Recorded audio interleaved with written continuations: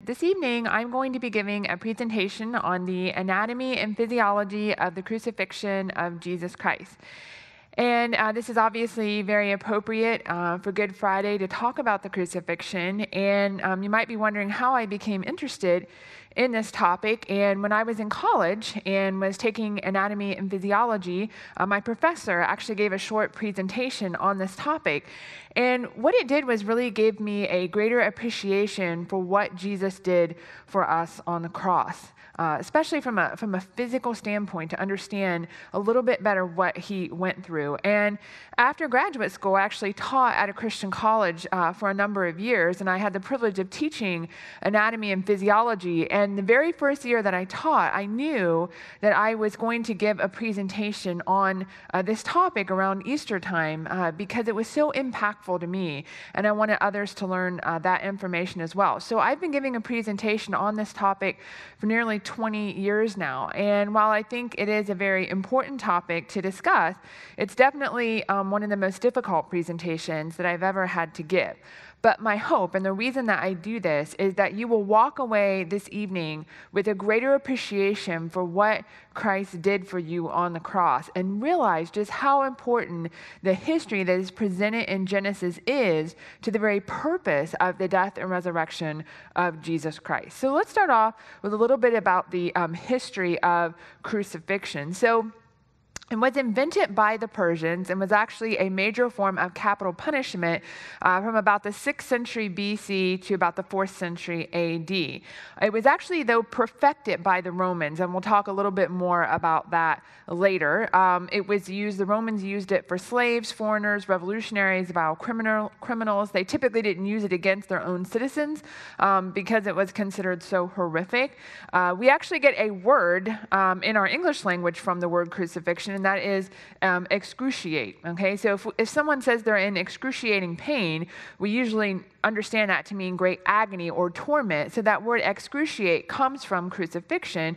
It literally means from or out of the cross. And so our knowledge of crucifixion comes not only from the Bible, obviously, but also from Jewish and Roman historians.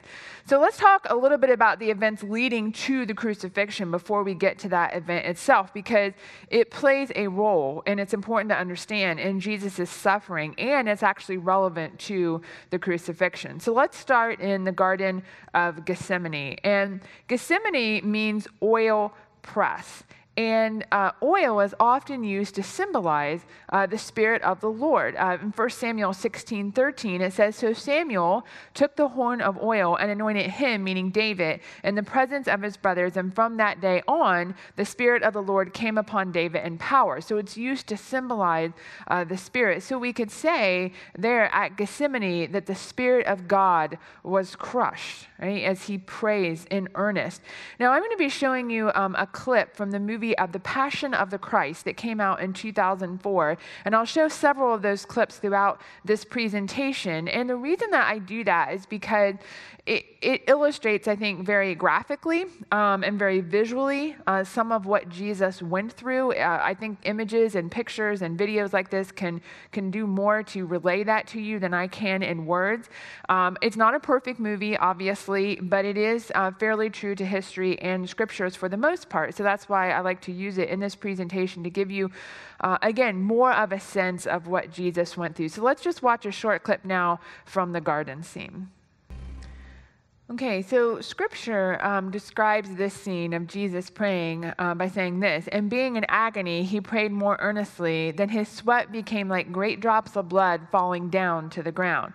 So I want to talk first about that part of being in agony. And when we look up the Greek word for that, it's agonia. And what's interesting is that's the only usage of that particular word, agonia, in the New Testament. And it means violent struggle or severe mental struggles and emotion. And again, it's hard for us to sort of grasp that because Jesus is taking on sins, right? He's taking on sin on himself. Yet he is the perfect, sinless Son of God, but he's taking sin. He's taking that punishment, that wrath of God for those sins on himself.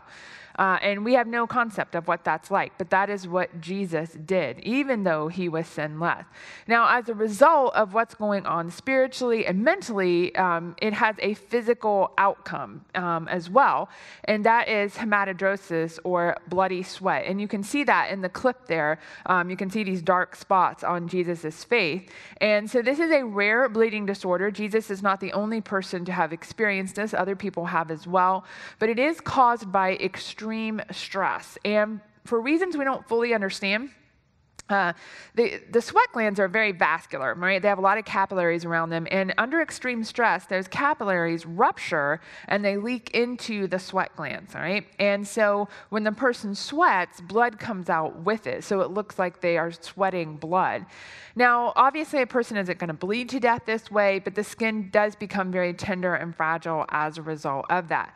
So this shows you a cross-section of the skin, and I've circled there where the sweat gland is, and then the capillaries, which you kind of see there, they are all around that sweat gland, and so they'll rupture, leak into it, and then the person sweats, both obviously sweat, but also blood with that as well. So Jesus, remember, he's fully God and he's fully man. So while he is taking the sins of the world, sins of sinners, obviously on himself, and the punishment for that sin, it has a physical outcome.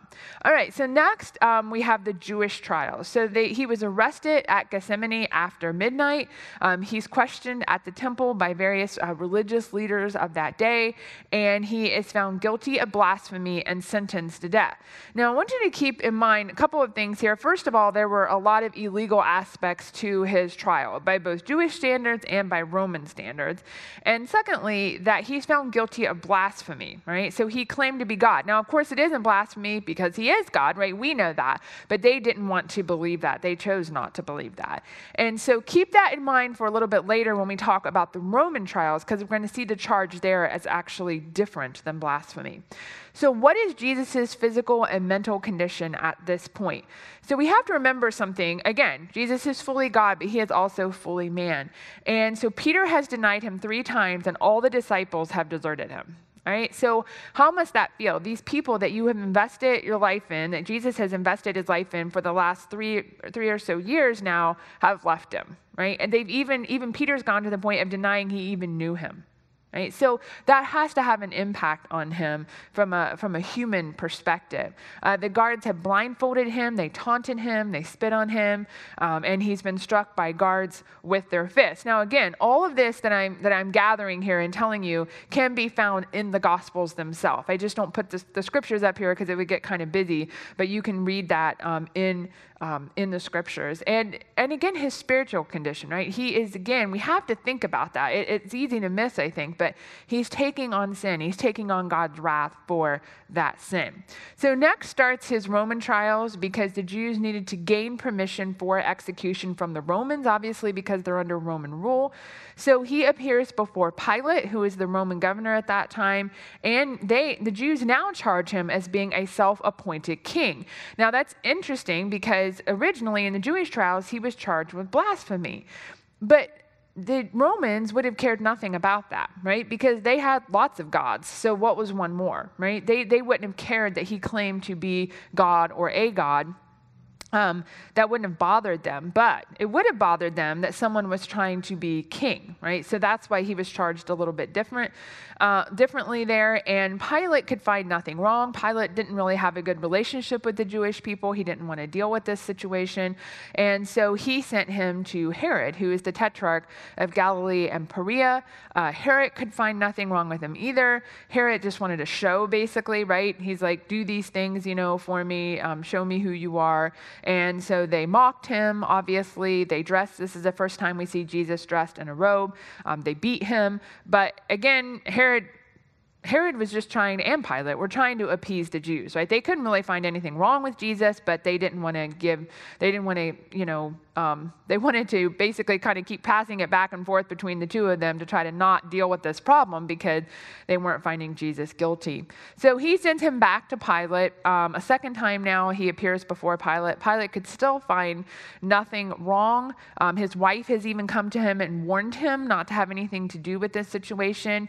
And so it's customary at that time to release a prisoner. So now I don't know what's going through Pilate's mind, but I'm wondering if he's thinking, okay, so I'm going to give them a choice. This is how I'm going to get out of this. I'm going to give them a choice between Jesus and a known murderer, right? Barabbas.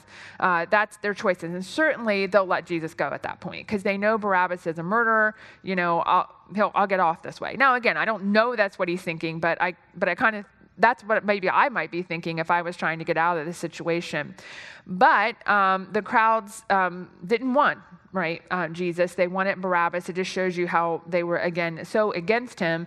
And so he gave in to the crowds and released Barabbas instead of Jesus, and he surrendered Jesus for crucifixion. We even see a point where he washes his hands, right? And that's not a Roman custom. That would be going to a Jewish custom. At that time, basically, if someone was murdered and the leaders could not find the murderer, they would wash their hands of the situation, saying there's nothing more that they can do. And the same is true here. So he's kind of showing them, hey, I'm washing my hands of this situation. I'm not guilty, even though he is. And it's on your heads, basically, that this is happening. All right, so what is his physical and mental condition at this point? Well, first of all, Jesus is still feeling the effects of hematidrosis. He's been abandoned and denied by his close friends. He's been physically beaten and mocked. He's sleep deprived because, again, all of this occurred basically overnight and into the next day. He's walked approximately 2.5 miles, and to our knowledge, he's been given no food or water at this point. So again, it's important to think about all of these things because it helps us understand Jesus' physical state and even mental state and spiritual state as he goes into the next part of this. So the next part is the scourging or the flogging. And this was the legal preliminary to every Roman execution with few exceptions. And so the instrument that was used would vary. And when you watch this clip, you'll actually see a table where they have several of those instruments. But the one that they'll use the most in this particular clip is a short whip that had several single or braided leather tongs on it. And on those tongs were tied iron balls and or sharp pieces of bone that were tied at intervals. And so, again, this is a very graphic clip, but I think it's important to have, a greater appreciation for how horrific it was what Jesus went through. So let's watch. So it's a very challenging scene to watch, obviously. And when I watch it, I can't help but think, you know what? He didn't have to do this. Right? He's God. He didn't do anything wrong. He didn't do anything to deserve this. I did, right? We did. He could have wiped those people out in an instant, right? He could have been completely free of that situation, but he chose not to, right? He chose not to out of his great love for us, right? He wanted to obey the Father's plan, right? This was how God had determined that our sins would be forgiven, and so that we could have a relationship with him and we can live eternally with him in heaven. So the procedure there that you see, the individual is stripped. They don't obviously have very many clothes on. Their hands are tied to a post of some kind or chained. They scourge the back, the buttocks, and the legs. Now, in this movie later, in this particular scene, they actually turn Jesus over and they scourge him on the front. That's probably more for dramatic effect than it is reality, because doing that would potentially cause them to rip into vital internal organs, which would cause the person to die before they got to the crucifixion, and they don't want that. Okay, so the back, the buttocks, and the legs tend to have more fat and muscle, and they protect the organs, so that's probably where they would have done most of the scourging. 2 soldiers, as you saw in the movie clip, or 1 that alternated position, and there was no limit. And again, in the movie, they don't limit themselves. Technically, Jewish law said 39, but why should we think that they obeyed the law when it came to this? They didn't in many other aspects of Jesus' trial and leading up to this, so there's no reason to think that they would have done that. Now, this particular image I'm showing you comes from an article that was published in the Journal of the American Medical Association back in the mid-'80s. It's a very good article. You can find it freely online. It's called On the Physical Death of Jesus Christ, and it's a very comprehensive article dealing with the crucifixion, probably one of the best ones that I found out there. And so I encourage you to get that if you have more of interest in this and read it. You can see Jesus tied here actually to a taller post, but again, tied or chained to some kind of post. And scourging, again, the back, the buttocks, and the legs. So the whole idea of the weapon that they're actually using, and again, Romans were very good at what they did, sadly, with hurting people. So the little iron balls would basically tenderize. It's like acting like a meat tenderizer almost, because it would beat the back and that those parts of Jesus. And then the sharp things, after it's been beat and thinned out a little bit, will rip into it. It's easier for it to rip into the skin. So it's just kind of like tenderizing it and then being able to rip into it better. So the result, as you saw, is a bloody mass of bone and muscle. And so the individual, depending on how severe it is, might start to undergo shock from blood loss. Literally, the flesh ends up in strips or ribbons as a result of this. Very deep bruising, laceration. And this would weaken the victim. And the extent of this would then determine their time on the cross. Now, as the movie portrays, and as we often think, Jesus was beat very, very severely. And I think he was. But it's hard to sort of get that idea from the scripture itself, at least in the Gospels, because it just says, and when he had scourged Jesus. So there's no indication of the severity actually in the Gospels themselves. But I do think there's a lot of other evidence in the scripture that would lead us to believe it was very severe. And one of those is in 1 Peter. And it says, who himself bore our sins in his own body on the tree, that we, having died to sins, might live for righteousness, by whose stripes you are healed. All right, so stripes, if we look up the Greek word for that, it's molopes. And that, again, is the only usage of that particular Greek word in the New Testament. Now, in the original language, even though it has an S on the end, it is actually singular. So it's literally saying by his stripe, okay, is how we would say that in English. And it could indicate that Jesus' back was so severely beaten that it just looked like a single wound, right? A mass, a bleeding, bruised tissue.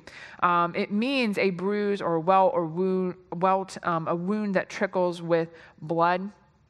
And it may, again, indicate the seriousness of Jesus' scourging. So I'll talk about a few other verses that I think indicate that as well as we go along here.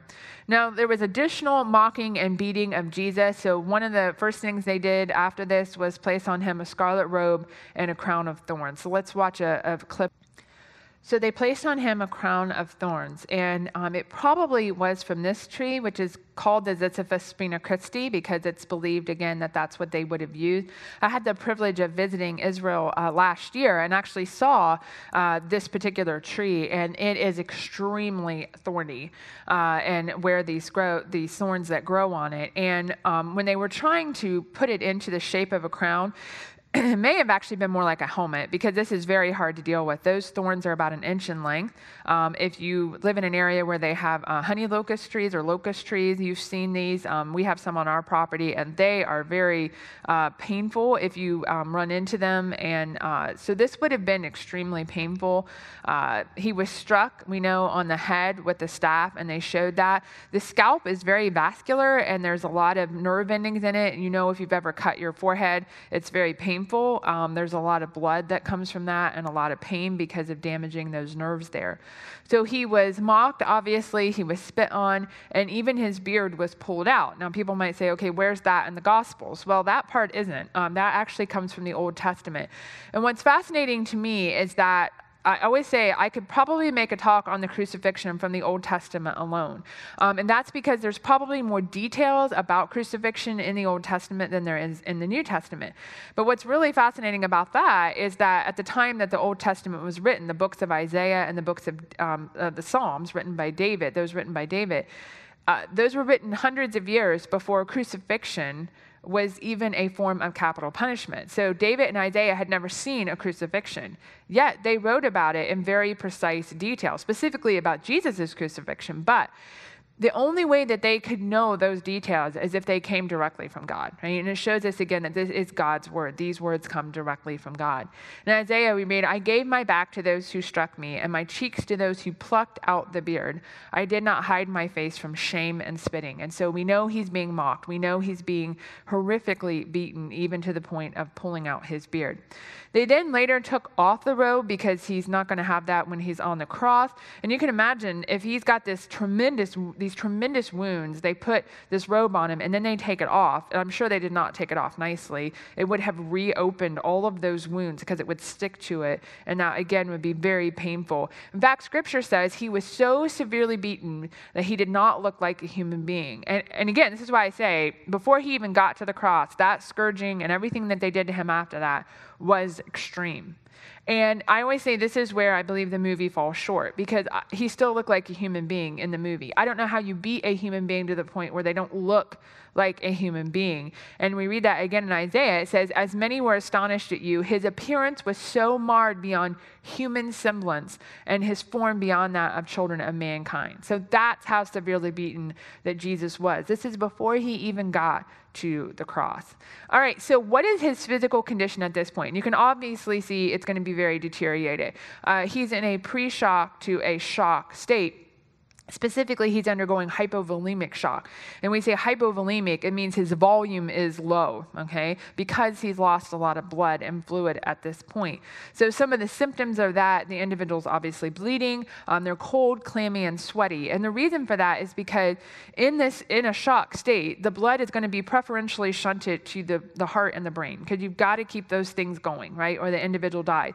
So the extremities, like the hands and the feet and those things, would start to feel very cold, because blood's being taken away from them. And again, to our knowledge, he's not had any water or food intake at this point, but he's losing a lot of blood volume.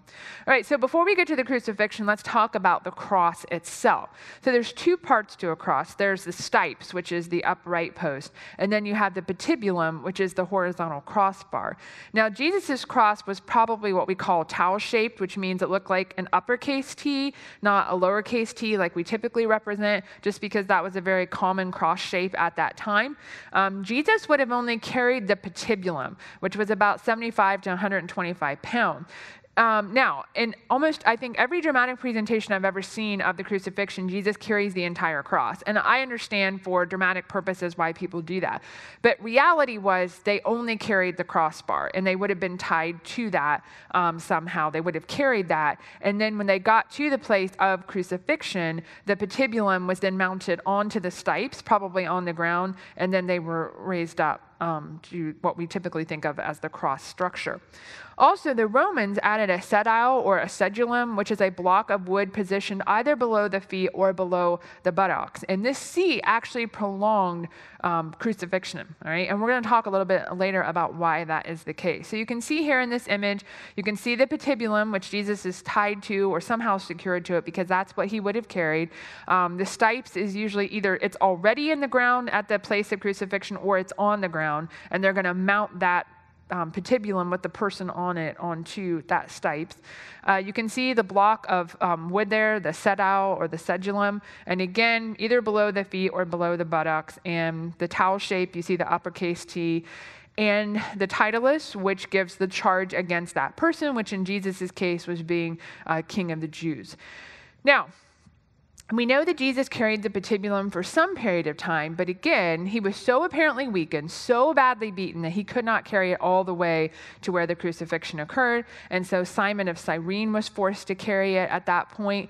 And at some point along the way to where the crucifixion was, he was offered wine mixed with myrrh, which is also called gall. Now, that is a pain reliever. It's an analgesic. Jesus tasted it and refused. And I think that's especially important to think about, because he refused it. Why? Because nothing could take away the punishment that he had to pay for our sins. Nothing. Nothing could take away the pain. Nothing could take away God's wrath for our sin on himself. Nothing, right? He had to bear it all. So let's watch a little bit then of the scene of Jesus being nailed to the cross. So again, as we watch that, we have to think about that. He went through that for us, right? He didn't have to, but he chose to. right? He wanted to do that so our relationship with God could be restored, right? So that we could live eternally with him in heaven. And what a great, great sacrifice that was. We're not deserving of that, right? But because of God's plan, right? He had a plan from the very beginning. We're going to talk about that a little bit later. He had a plan to save us, right? To allow us to know Christ as our Savior and to be eternally with him. So we see that his hands were nailed to the cross. These are not nails like we think of nails. These are iron spikes. So they're about 5 to 7 inches in length. And it was either through the palms or through the wrist. Now, the Greek word for hand there doesn't indicate, that always includes the whole hand, including the wrist. So we don't know exactly from Scripture. Some people say it couldn't have been the palms because the body weight would have caused them just to fall off the cross. But I talked to our anatomist here, Dr. Minton, and he says he doesn't think that. There's a lot of strong connective tissue in there that probably could support the weight of the body. But either way, either through the palms or the wrist, we know he was nailed to the cross. Now, doing that, again, either way, would have damaged what's called the median nerve, which runs right through the middle of the wrist and up into the hand and then spreads out. So damaging that nerve is going to cause a condition called causalgia, which is literally like radiating shocks of pain throughout the arms. And it would have had, regardless of where he was nailed, it had to be between the bones. None could be broken. And the reason for that is because Jesus is the ultimate sacrifice, right? He is the ultimate Passover lamb. And so according to the Old Testament, no bones could be broken of the Passover lamb. And so the way that this particular article chose to talk about this was that it was through the wrist, right? And so, again, a little bit different from the movie there. Obviously, they had it through the palm. But either way, you're talking an amazing amount of pain as a result of that. And whether it's through the wrist or through the palm, it is possible not to break the bones. It's probably a little bit easier through the palm not to do that. But either way, we know that no bones could be broken because he is the ultimate sacrificial lamb. Now, one of the things that's a little hard to understand from the clip, because you notice that they're pulling his arm out to reach where the hole was for the nail, so they're dislocating his shoulder in the clip to get out. So you might get the impression that he's pulled tight like this, what we would call a T position. But actually, when he's hung up on the cross, his arms are flexed, so it's a Y position like this. And but nonetheless, whether his arms are dislocated, as you saw in the clip there, when he's on the ground or not, when he gets up on the cross, when that cross is finally put up, the weight of the body actually dislocates the shoulders as well as possibly the elbows, and so very painful. And we get that idea from Psalm 22:14 as well. It says, "I am poured out like water, and all my bones are out of joint. My heart is like wax that has melted within me." So we get that idea of bones being out of joint from this messianic psalm. Now, next, his feet were nailed to the cross, and it was either through the feet or the ankles. And let me talk about that in a minute. But either way, you're going to damage, again, major nerves, the peroneal nerves, and that's going to cause the causalgia, the radiating shocks of pain throughout the legs. And you do understand this from this particular clip. So the knees, you can see, were flexed, right? They're bent. They put that piece of wood, they had it so his legs were bent up. And so they would have been bent and rotated a little bit laterally. And we'll talk about why that's important again in a little bit as well. Now, whether it was through the ankle or through the actual foot itself, no bones could be broken, again, because he is the ultimate sacrificial lamb. Now, in this particular article, they chose to show it as being through the feet. So one foot on top of the other, and then through the middle on the cross. However, archaeological evidence from this time period, we do have, I was privileged to go to Israel last year and see this in the Israeli Museum. It's one of the few evidences that we have of crucifixion. It actually shows the nail going through the ankle, all right? So, or the iron spike. So the feet were actually on either side side of the stipes and nailed in from the sides. So that seems to be more consistent, like I say, thinking about it that way, because that's consistent with the archaeological evidence. But either way, no bones broken, and it would damage a lot of nerves either way. So a lot of pain as a result of that. Some other aspects of the crucifixion: they would hang the titulus above the victim. They would taunt and mock the victim as he was on the cross. Insects, birds, and animals, which, while this is really hard to think about, they would burrow into the wounds, they would pick at and devour the body. I think a lot of times we have this idea that Jesus was, or any person that was crucified was like really far off the ground, but the reality is they were much closer to the ground itself. And so some people, not Jesus, but some people were on the cross for days, and so it's very likely then that animals would have access to them, and obviously terrible things as a result of that as they're hanging there. And we know that Jesus' captors were there. It's possible that there was demonic activity as Jesus suffered on the cross. And again, I'm going to show you why from Scripture. And obviously, being forsaken by the Father. In Psalms, the Messianic Psalm, we read, "Many bulls have surrounded me. Strong bulls of Bashan encircled me. They gape at me with their mouths like a raging and roaring lion."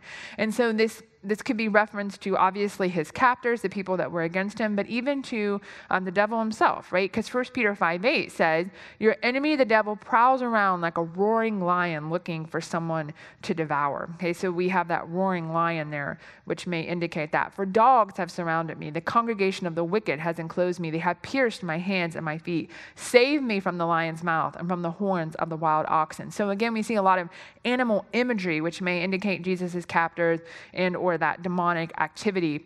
And then finally, at the 9th hour, Jesus cried out in a loud voice, saying, my God, why have you forsaken me?" So the Father's wrath on the Son, right, for our sin, right? Because remember, Jesus is sinless. He is the perfect, sinless Son of God, yet he took our sins on himself, and he took the wrath of God for that sin on himself and died for us. But what actually leads, at least from a physical standpoint, to death on the cross? And you might find this surprising, but people actually die from asphyxiation or suffocation. And let me explain why. So individuals on the cross actually have a problem with breathing out. Okay, so when we breathe, when we breathe in, inhalation, our rib cage goes up and out, and it's an active process, and air comes in. But when we breathe out, it's a passive process. So the elastic tissue that's around our lungs and in our lungs recoils, okay, it sort of bounces back, the muscles relax, and when that happens, our rib cage falls down and the air goes out. But when an individual is on a cross like this, their breathing muscle, all of this is pulled very tight, right? The breathing muscles, their lung tissue, the muscles across the chest are pulled very tight. And because the weight of their arms, the weight of the body is on the arms, and they're slouching down. And so you've got all this weight here. So there can be no passive exhalation. It doesn't snap back, so to speak, to push the air out. So they can't passively exhale on the cross. But they have to be able to breathe, right? Because otherwise you die very quickly. So the only way to breathe is to basically go from, like we said, sort of a Y position to more of a T position. They have to sort of straighten up and be able to take the weight off that area of their chest and those muscles in order for the air to be able to come out. So that's the only way that they can breathe, from moving from what we call, again, sort of the Y position to more of a T position, sort of straightening up. And you see that illustrated in this image here a little bit. Again, that takes the weight off the chest muscles, off the lungs, basically, so that they can recoil and the air can come out. So every time the person takes a breath on the cross, I want you to think about that. Every single time they have to move. They have to go up, right, from the Y position to a more straight position, a T position, in order to breathe out. So you can imagine how difficult this is and how extremely painful this is, right? Because they're going to have to rotate the wrist about, or the palms, either one, about the nails to do this. So severe pain in their arms. The back, the buttocks, and the legs, which have been severely beaten, we know in Jesus' case, are going to scrape against that cross. And I'm sure it's not finely sanded wood, right? I'm sure that's extremely painful. This is not going to be some sort of fluid movement, right? It's going to be rough. It's going to be up and then slump back down very quickly, most likely. So that's going to be a lot of pain on the feet. Now, I mentioned about that sedile, right? That's either below the feet in the case of the movie, which you saw in the crucifixion scene, or below the buttocks. And here's what that does. The reason it prolongs crucifixion is because it gives them sort of a resting point, okay? So either a way to sit down a little bit or a push-off point for their feet to allow them to get up to be able to breathe out. That's how it prolongs crucifixion, because it gives them more time. It basically gives them sort of a resting area to be able to breathe in and out longer. So when a person is breathing like this, the breathing becomes very shallow. Portions of the lungs begin to collapse, and the individual has hypoxia or low oxygen. Now, Jesus still managed to say 7 phrases. Think about that. It's so challenging to even breathe, right, in and out. Yet there were things that Jesus needed to say, right, and wanted to say, and so he did say those things. Now, as a result of the lack of oxygen, muscles begin to cramp, and they have what we call tetanic contractions, and you might think about this in relation to tetanus, the reason is because your muscles actually need oxygen to relax. And if you don't have oxygen, your muscles stay really firm, basically, and they can't relax. They stay contracted. And so that's going to be problematic, again, if you're trying to raise yourself up every time to breathe out. A respiratory acidosis starts to occur. There's a buildup of carbon dioxide in the blood because the individual's not breathing very well. The blood gets more acidic as a result of this, and that causes body cells not to function properly. It's kind of like if you think about after you've done really heavy exercise, if you ran a bunch, you get lactic acid buildup as well as some CO2 buildup. But mainly it's from a different kind of acid, and you feel like, oh, like jelly, like your muscles can't work. That's how this individual is feeling on the cross. Now, as a result of all these things happening, the brain signals the body to breathe more and to the heart to pump more to try to compensate for this, right, to offset that. But that's pretty hard to do, right, in the condition that he's in. We know that Jesus was dehydrated, and the reason for that is because he says, I am thirsty, right? To our knowledge, he's not been given anything to drink this entire time. So he's given wine vinegar on a stick, which is not a pain reliever at all. So as a result of being dehydrated, the blood that he does have then, which isn't very much at this point, is very viscous or very thick. So it's not able to move through the body very well and give him the oxygen that he needs. And during shock, like I said before, blood is preferentially shunted to the brain and the heart. The brain, once you get farther along in it, not even the heart. And so the heart and other muscles start to die from lack of oxygen, and organs as well.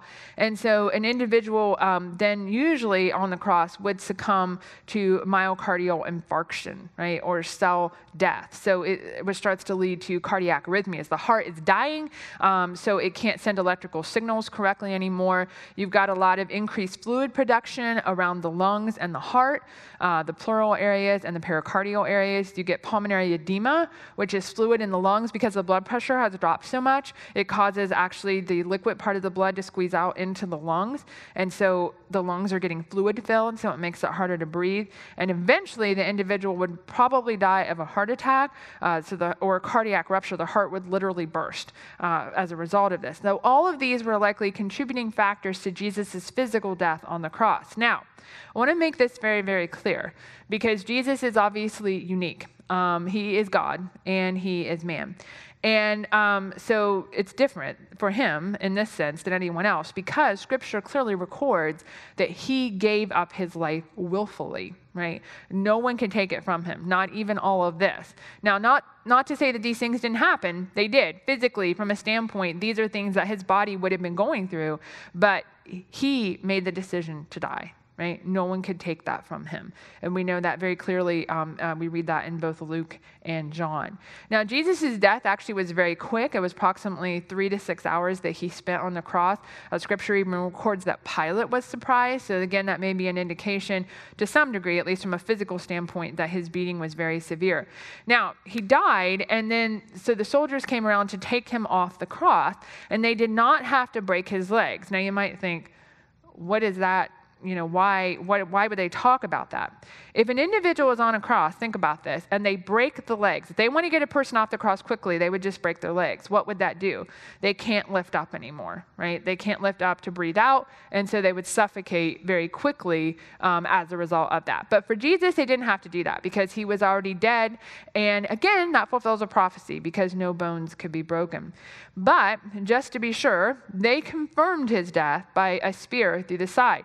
Now, I know there are some ideas out there that Jesus really passed out on the cross. He swooned. He didn't really die. There is no way that the Romans would have left someone off the cross if they truly weren't dead, right? They were perfectionists at what they did. So they confirmed his death by a spear through the side, and you can see that illustrated here. So that spear, I knew what they were doing, would have most likely pierced the heart and the lungs, right? So no individual is going to live if they were even alive, which Jesus wasn't, but after that. And so the scripture records that blood and water came out, water likely from the cavities surrounding the heart and the lungs, and then blood from the heart. Now, if it ended there, if that was it, and Jesus died, we would have no hope of eternal life. Because if Jesus can't defeat death, then neither can we. And we would have no reason to serve God because he would be dead. Right? In Scripture, Paul makes that clear. He says, and if Christ is not risen, then our preaching is empty, and your faith is also empty. Right? There'd be no point. And so that's one area where I think the movie really falls short. Because I think, we go through these horrific things that Jesus had to suffer. Right? And they are horrific, and it shows us how horrible our sin is and what God thinks of that. But then the good news is, right, he resurrected. He did not stay dead. He died on Friday, but he resurrected on Sunday. And so we know that from Scripture. And that's the greatest part of all of that. And you get a little sense of that from the movie, but I think it would have ended a lot better, right, had they shown that more. And we could celebrate in that he did not stay dead. So while this isn't the end of the story, like I say, in some respects, because Jesus did resurrect, it is the end of my ability to scientifically analyze the situation or to talk about it from a physical standpoint, because some people have called this my resurrection talk, which I always kind of laugh, because if I was talking about resurrection from a scientific or physical standpoint, it would be very short, right? Because it's a miracle. Right? These things don't happen. It is one of the greatest miracles ever, and it's completely beyond science. But even though I can't understand it from a scientific perspective, it doesn't make me believe it any less. I absolutely am confident that Jesus resurrected. And how do I know that? I know that from his word. I know that from eyewitness accounts that are given in his word. And Paul really summarizes these in 1 Corinthians. He talks about that he was buried and that he rose again the third day according to the scriptures, that he was seen by Cephas, then by the 12. He was seen by over 500 brethren at once. He was seen by James, then by all the apostles. And we have several accounts of him appearing to the disciples and on several occasions, but one of the most well-known, obviously, is when he appeared to Thomas, because Thomas wasn't there the first time he appeared, so he gets the moniker of Doubting Thomas, right? But then he did appear eventually when Thomas was there. And he said to Thomas, reach your finger here and look at my hand, and reach your hand here and put it into my side, right from where the spear went through. Do not be unbelieving, but believing. He stayed on earth after his resurrection to help people believe that he had resurrected, to help them know. He wanted people to stop doubting and believe. And when I read that, I think about us here at the Creation Museum and our tagline of prepare to believe. Christians don't reject the resurrection. We're actually very quick to believe it and to defend it because we realize how problematic it is for Christianity if the resurrection didn't happen, right? Because if Jesus is dead, then we're still dead in our sins and we have no hope of eternal life.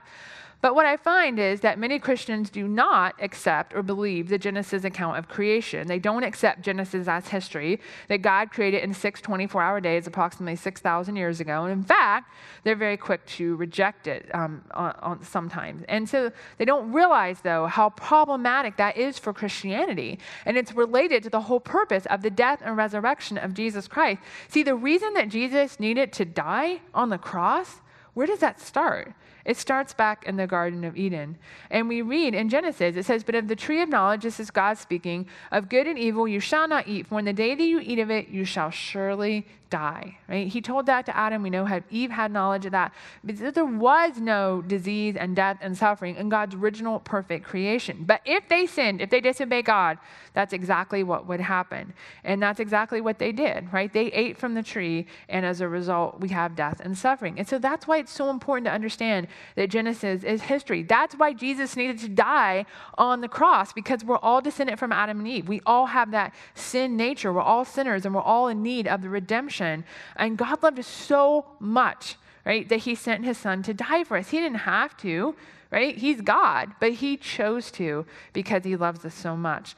But a lot of Christians don't accept Genesis as true history and what I'm showing there on the screen. Instead, they believe that God used evolution over millions of years. And if God did that, then that means there was millions of years of death, disease, and suffering before Adam even came into existence.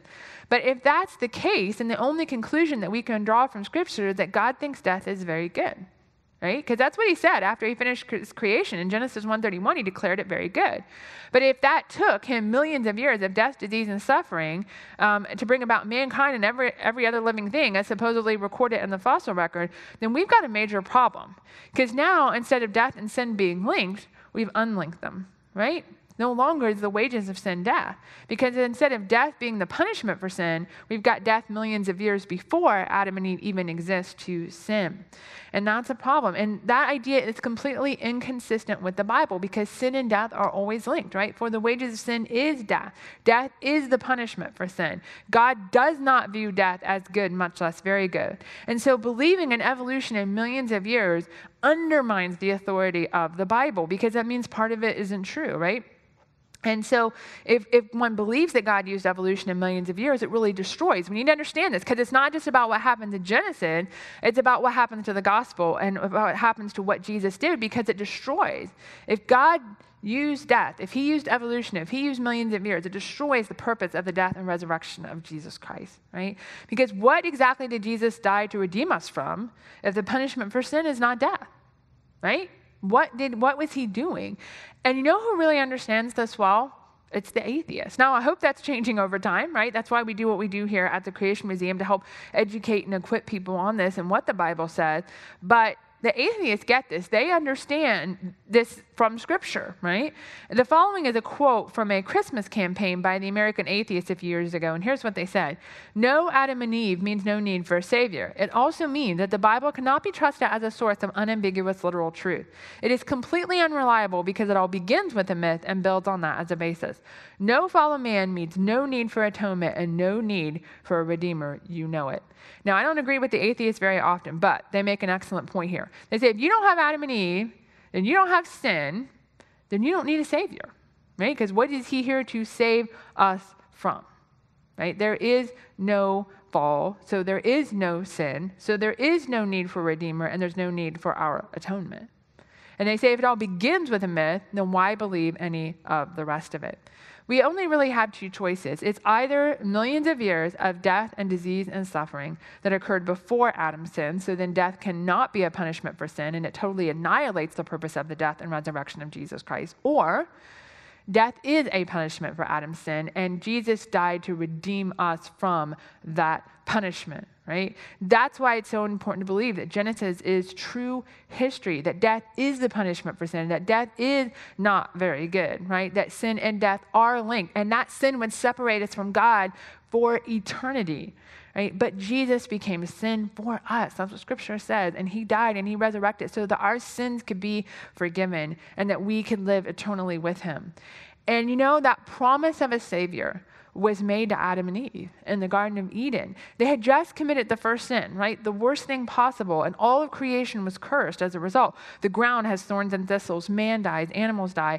We would suffer pain and disease and death, but God had a plan, right? That's the good news of all of this. We have all this bad news in Genesis, but we have the good news of Jesus Christ. We have the good news of the gospel, and he revealed that plan to Adam and Eve in Genesis 3:15 as he's cursing the serpent, right, who Satan is in.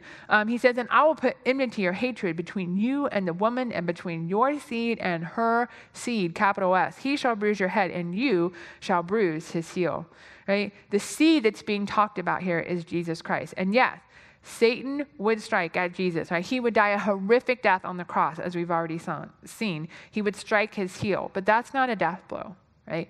But Jesus would resurrect from the dead, and he would crush Satan's head. That is a death blow, and he would overcome death.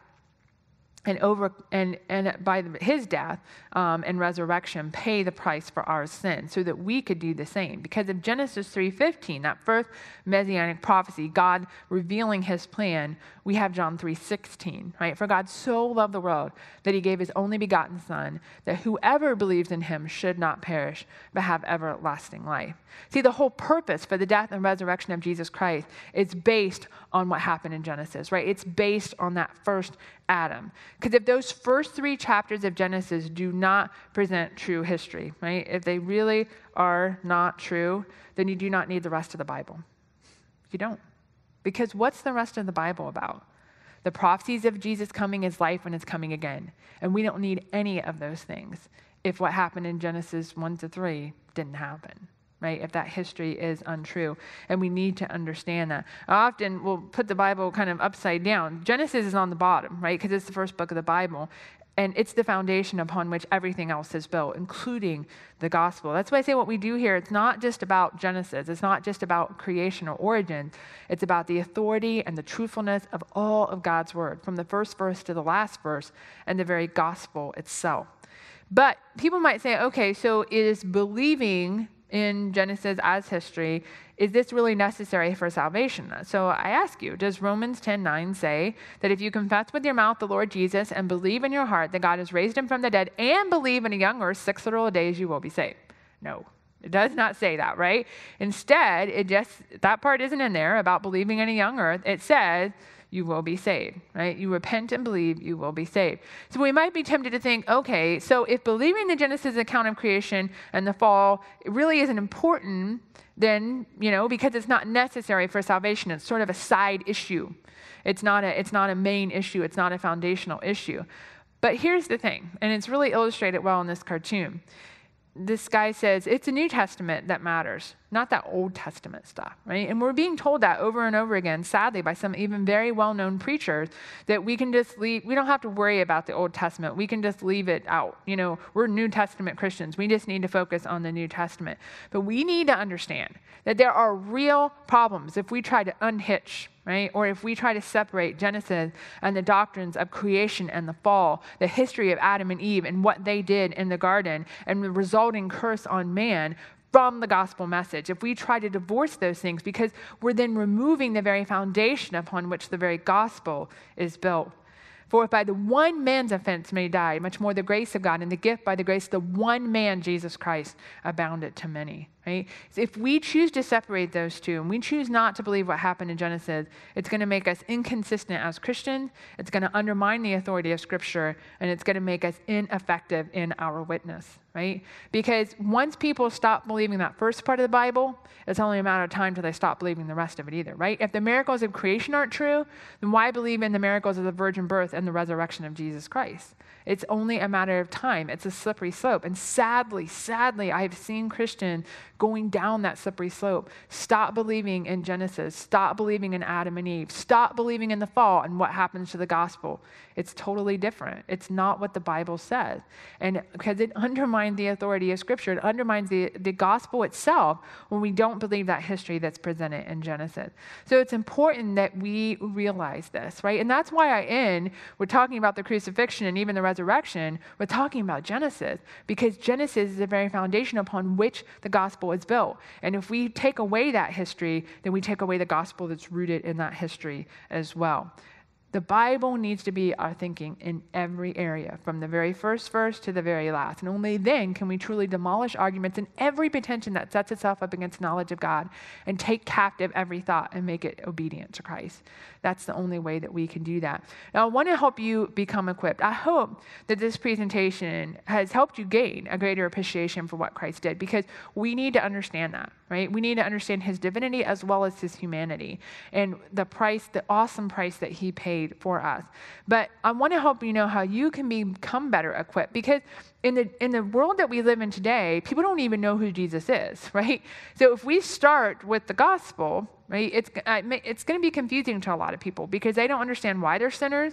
They don't understand why they need to be saved or what they need to even be saved from. We have to start at a very different point, right? We have to start in Genesis. We have to start with God as the creator. We have to start with creation and Adam and Eve and their fall so that they can understand the reason for and the need for Jesus Christ. So how do we do that? Well, one of the things I want you to do is sign up at answersinsider.com for our monthly newsletter. This is a great way to stay up to date with everything that's happening here at the Ark Encounter, the Creation Museum, and Answers in Genesis. Our resources are in there, so lots of great things for you. If you do this and sign up, you'll get a free digital download of Fire in My Bones, which is a testimony of Ken Ham, who is the founder and CEO of Answers in Genesis, that built the Ark and the museum. So this is a great testimony, understanding why we do what we do.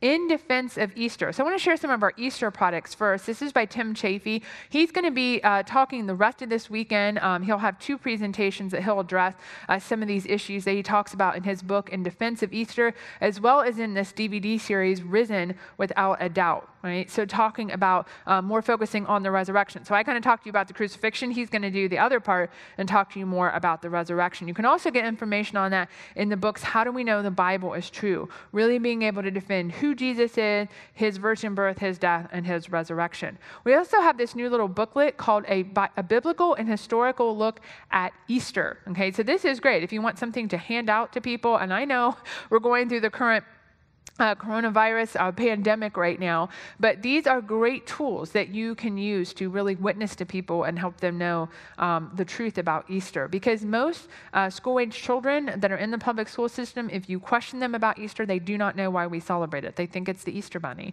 but it isn't, right? And we have to give them the truth. This book by Simon Turpin, he's the head of our UK office, 10 Biblical Reasons that Jesus is God. Again, a great booklet for understanding more about this and helping people know truly who Jesus is. And the purpose and meaning of life. Again, a great little pamphlet that you can hand to people as a witnessing tool to understand the history that's presented in Genesis and the gospel that's rooted in that history. A couple of things here on Adam, because Adam and Eve and their very existence is being highly questioned within evangelical Christianity today. And here's the problem. Again, you probably already know what I'm going to say. If we do away with Adam and Eve, then we do away with the fall, then we do away with the gospel. So we need to defend their historicity. And so the Genetics of Adam and Eve, which is a DVD that I did on this topic, as well as Searching for Adam, are great tools to look at this from both a biblical and scientific standpoint and, show that they did exist and that science is consistent with that. For children, again, helping them understand this from a very young age, the true account of Adam and Eve, as well as A is for Adam. And I've been talking about this. Again, we need to evangelize in a very different way. And Gospel Reset is a tremendous resource. You can probably read this book in 2 hours. But it's really eye-opening for helping us know how we need to evangelize in a world that is totally biblically illiterate. How do we do that? We have got to start in Genesis. We've got to start with God, the Creator. The Lie of Evolution in Millions of Years, next to the Bible, this is the textbook of our ministry. It's who we are, and it's why we do what we do. The Answers books, 1, 2, 3, and 4, as well as A Flood of Evidence, which is kind of like the 5th Answers book. These are great tools for helping you know how to equip yourself on the questions that people are asking. Where did Cain get his wife? How do you know a day means a day? What about millions of years? Radiometric dating, dinosaurs, aliens, all of these things that people are questioning and asking, and we have opportunity to give them biblical as well as scientific answers. We have a version of this for teens as well as a version for children. These are great things to put in that Easter basket, right? Or great things to really equip and help them. They're going to last a lot longer, so to speak, and be more fulfilling ultimately than all that candy. Answers Magazine. This comes out 6 times a year. It's a great magazine for the whole family on building that biblical worldview, right? Looking at the current issues of our day, looking at the current things that are going on in science today, and being able to look at that biblically. So there's a kids magazine in every magazine that you get, as well as you'll get the digital edition too. Begin book is a great book. I know, again, during this pandemic, I think we have a great opportunity to witness to people because they're looking for answers, they're searching for things, and they've got time to think about it. So let's take advantage of that with some of the booklets that I talked about at the beginning, and even this book, Begin, which has portions of Scripture beginning in Genesis going all the way to Revelation with some commentary to kind of tie it all together, and then what does it mean to be saved and answers to 10 most asked questions. So I always call it the Bible in a nutshell, okay? So it's a great resource to give people to start reading Scripture and understanding what the Bible means. Be sure to check out our live programs that are going on every day at 10, 12, 3, and 7 Eastern Time, as well as our special Answers Easter event. We have a lot more coming up on both Saturday and Sunday for all ages of the family, even with special kids devotions. And so I encourage you to check out the schedule. Go to answerseaster.org. And please consider helping to sustain our ministry, right? The way that we're able to bring you this programming, especially during this time, is because of those donations that are very important to us during this time that we have to be at the museum and the ark have to be closed. So please consider a gift of any amount is very, very helpful to us. You can go to answersandgenesis.org/give. Thank you.